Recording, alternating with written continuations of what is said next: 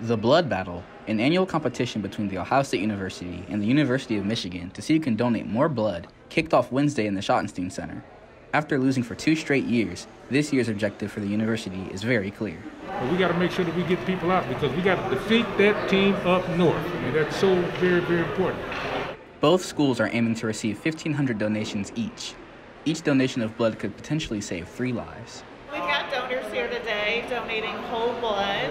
Whole blood can be broken down into 3 products: red blood cells, plasma, and platelets. Essentially, when we say 1 whole blood donation can save 3 lives, it's because we can make 3 products out of it. With less students on campus and reduced activity for student organizations, getting donations has been more challenging this year. Student organizations, I believe even the Greek sorority fraternity sides of things contributed a lot to the supply. We get a lot of our blood from students. So when there were less students on campus and more things happening virtually, it was just harder to reach people. The U.S. has experienced a national blood shortage since March, according to the American Red Cross. This makes this year's drive even more important. And if saving lives isn't enough of an incentive, those who donate will also receive some special gifts. So every blood donor will get this awesome t-shirt, super comfortable, and then they will get Roosters coupons and any other coupons that might be at the drive specifically.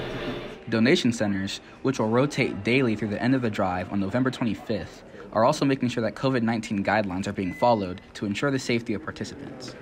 We have masks required, temperature checks. Everyone is socially distanced throughout the entire building, except for when you're actually giving blood because they do need to get close to you for those 3 or 4 minutes. While a Buckeye's natural calling is to beat the team up north, the blood battle is bigger than its competition aspect.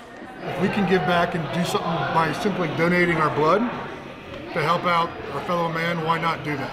As well as help this good cause as far as beating Michigan and trying to raise as much, blood as possible to help those that are in need. And I can't think of any better way than to pay forward, as my former football coach Woody Hayes used to say, than to give blood to save lives.